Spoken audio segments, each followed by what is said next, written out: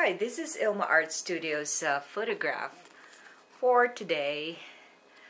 Winter escape here in one of the streets in Orangeville. Hello, check my website for more artworks and photographs at ilmaarts.com. That's ILMAARTS.com. Today I'd like to share with you a poem devotional which is extracted from 1 Timothy 4 verse 12. It says, "Be an example to all believers in what you say, in what you live, in your love, your faith, and your purity." And here's my poem.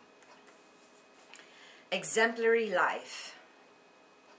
Are you living your new life as Jesus did? Are you exuding love in all your deeds? Be an example to all believers by your faith. Be a witness to Christ. It can change their fate. Do you speak the truth by declaring God's word? Store it in your hearts and use it like a sword. Keep your hearts pure and walk in love.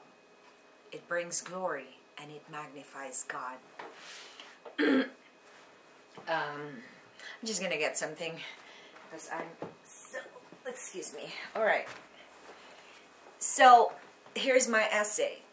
In a challenging, it is challenging to go through our lives without having someone to emulate or follow.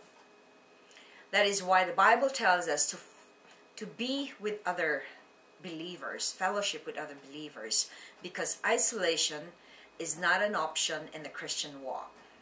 Proverbs 18:1-2 says that. We were all made to be in loving relationships. The Bible tells us to live exemplary lives. What we say, how we live, how we love, how much we believe, and how pure we keep our hearts for Jesus affect all who come in contact with us. We can create confusion and misguide other believers if we don't live what we believe or what we say. We open doors to the enemy when we live a life lacking integrity. Lord, let me follow your life. Reflection. Why is integrity essential in our walk as believers? I think I'd like to answer that question because so many people have left churches and be part of a congregation because of so much hypocrisy in the church. And it is sad to see that a lot of people, you could go to all the Bible studies you want, you could go to church every Sunday, and yet not walk in love. When you don't forgive, you're not walking in love. When you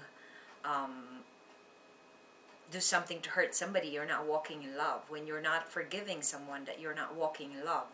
And all the commandments of God is based on loving, because we were made to be loved, because God is love. When we do not have integrity in our lives,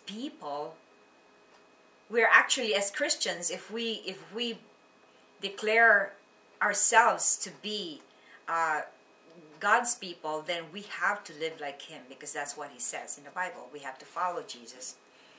And if we don't follow the way He lived His life, then people think we're fraud. And I think there's a lot of unbelief when people get to be discouraged when they see other Christians who are not living up to their faith. And in James it says that we cannot just be hearers of the word, but we should be doing the word of God, doers of the word.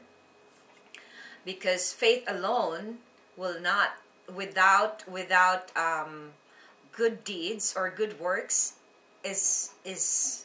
will not help you mature as a Christian. So faith coupled with good deeds is good. So in other words, if we say, if what comes out of our mouth, if we're Christians and what comes out of our mouth are curses and everything that is worldly, then you're going to get other people, either believers and unbelievers confused, because you're not actually walking your talk. And if, you know, we have compartmentalized lives where let's say we have a job, and then at night we do something else that is against what the Bible says, then we're compartmentalizing our lives. And because Jesus, when we accept Jesus in our lives, we accept him in all parts of our lives, not just one part of our life. It's not about religion. It's about giving ourselves, our whole self, to God or to Jesus, because Jesus came here to save us from sin. So I am challenging you to take a look at your life and see if you're living exemplary life. And how would you know that? By looking at how Jesus lived. I remember watching a movie about WWJD, which means what would Jesus do? So if you're doing something, if you're saying something, if you are doing something that Jesus would not do, then don't do it. So thanks for watching, and I hope that you check my website at ILMA'S.com for more artworks and photographs, and have a blessed Christmas. And I hope that you have joy this season of love, because that's what Jesus wants to give us joy and free us from sin, worry, you know, all kinds of things that are worldly. Have a wonderful, wonderful and blessed Christmas.